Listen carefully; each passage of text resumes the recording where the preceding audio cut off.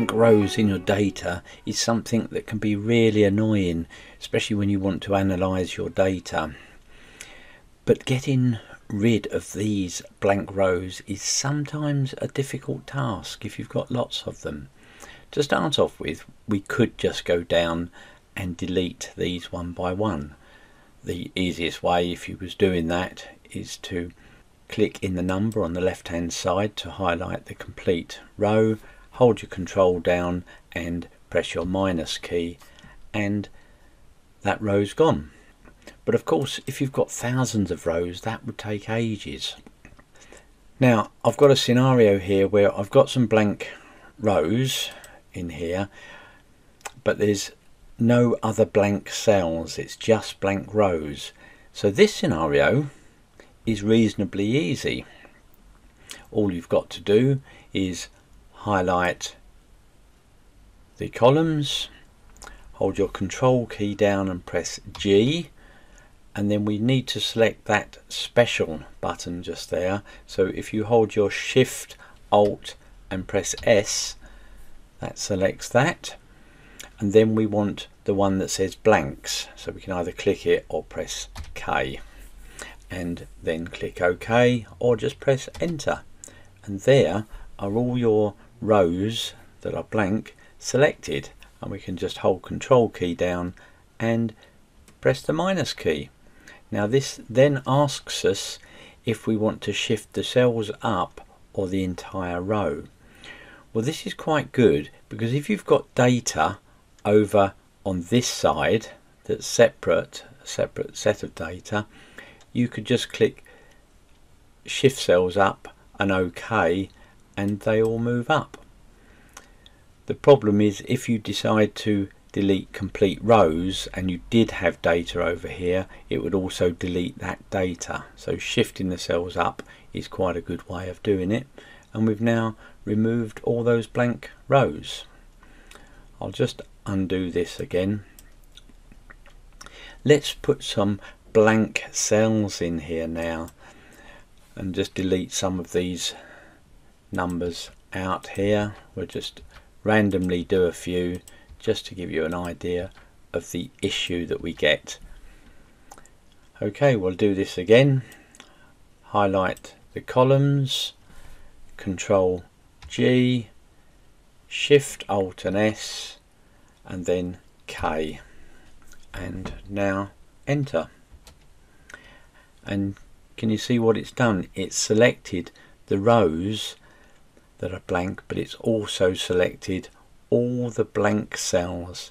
So now if we did a control minus and shifted our cells up or entire rows, can you see it's actually now misaligned all our data? It's moved everything up, so that really just is not suitable. So I've got a couple of methods that may work for you. It does mean entering a few formulas or functions, but it's a great way if you've got thousands and thousands of rows. So what I do is go to the end here and just put a temporary heading. I'll put temp because I know I'm going to delete that afterwards, and then I want a formula in here, or a function I should say, that counts. So equals count, and we want to count A. That's all non-blank cells. We don't want count on its own because that only counts cells with numbers in, and you may have a database that's got text in there as well as numbers and dates, etc. So count A is the one to use, and then highlight the whole of that row there and close your bracket, and that tells us that we've got 12 cells. So what we're really looking for is cells with 0 across that same range. Now the thing is, if this goes down thousands and thousands of rows, you can't do your double click, because if I double click, can you see it just stops at the first blank row? That means you've got to keep double clicking to go down. So how do we highlight all of this? So what you do is just go and highlight the whole column where you have got a set of data, then hold your control key down and press your full stop. That takes your white active cell right down to the bottom of the spreadsheet, 1,048,576 cells down. Now hold your control key and press your up arrow, and that takes your active cell to the bottom of your data. Okay, so if you've got thousands and thousands, you know that you're at the bottom. Now just move across to the right one cell, hold your shift and control and your up arrow. Now all you do is hold your control key down and press D, and that duplicates that formula or that function all the way down. Now the thing is, we've got to remove the function and we just want the values. So if you copy this, Control C, and we want to do a paste special. So if you come over to here, and then we can select values only, which is this one, and now you'll find that all of our cells have just got values in there. The other way of doing this, I'll just undo that to show you another way. Okay, we've now got our functions back in here. Let's assume that we've got that highlighted. You can just hold your right mouse button over the edge of this line. You would normally hold your left one if you was moving this to another location, but hold your right mouse button down and it turns back into the pointer, and just move that away and move it back over itself, and then you get a little pop-up menu where you can copy here as values only. And that's the other way of removing your formulas or functions and leaving you just values. Okay, we're nearly there. So while it's important to keep this highlighted all the way through, now do a Control H, which is your find and replace, and you want to find the zeros. So put 0 in there. Don't forget, it's not an O, it's a 0, and we don't want to replace it with anything, so leave this one blank. Click replace all, and that will replace all of those zeros with a blank. So you can click OK and close this. It doesn't replace other ones, so you can see over here I've got some zeros in other places. It hasn't done that, it's only done the zeros in the highlighted area. That's why it's important to keep this highlighted. Now while it's still highlighted, we can now go and select those particular cells. So Control G is your go-to, and then we want to click that special, or we can hold Shift and Alt and S, which is your go-to special, and then we want the blanks. And can you see that the K is underlined in blank? So I can either click that or just press K on my keyboard and that selects it. Then we just want to click OK or press Enter, and we've now selected all the blank cells next to the rows that are completely blank. Now Control minus, and this time we don't want to shift the cells up because that will only move the cells up in that particular column. We're going to have to accept that we've got to delete the entire row. So this doesn't work if you've got data going on over on this side somewhere, because that would also delete the data in those rows. Click OK, and you've just deleted all your blank rows, and it's ignored the blank cells that we've got and not messed your data or misaligned your data. Now all that we've got left to do is to highlight that column, and Control minus deletes the column, and we've got our data back to where we were. So I'm going to undo this because I'm now going to show you just one more method.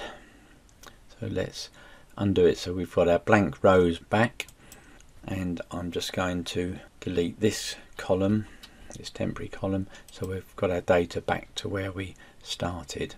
Okay, so here's another interesting method for you that I've come up with.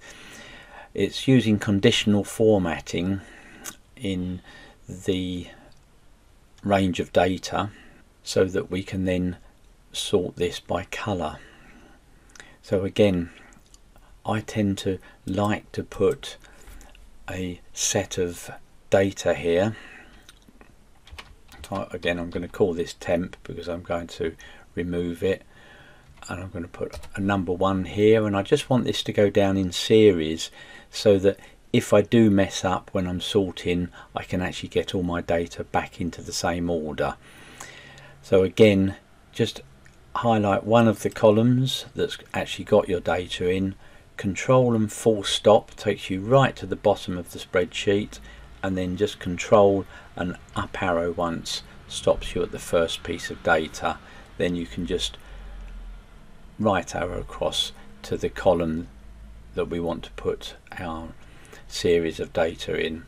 So now we can do control shift and up arrow, so it stops at our first number 1 that we've got there. Then we can come over to our home tab, across to the fill, come down to series, and make sure this step value is 1 just here, click OK, and we've now got a series of numbers. So if we do mess up with the sorting of this data, we can always get it back to the correct order, and then we can delete this column. So that's just as a bit of a safeguard really. So now what we want to do is make these rows red here so that we can see which ones have blank rows. So we've highlighted all the columns, then you go to conditional formatting and come down to new rule. Then you want to come down to the one that says use formula to determine which cells to format. So we don't forget, let's format the colour first. So I want a fill colour of red, and OK, and now we would just want a formula in here. So just click inside this bit. What we want to do is we want 2 logical tests.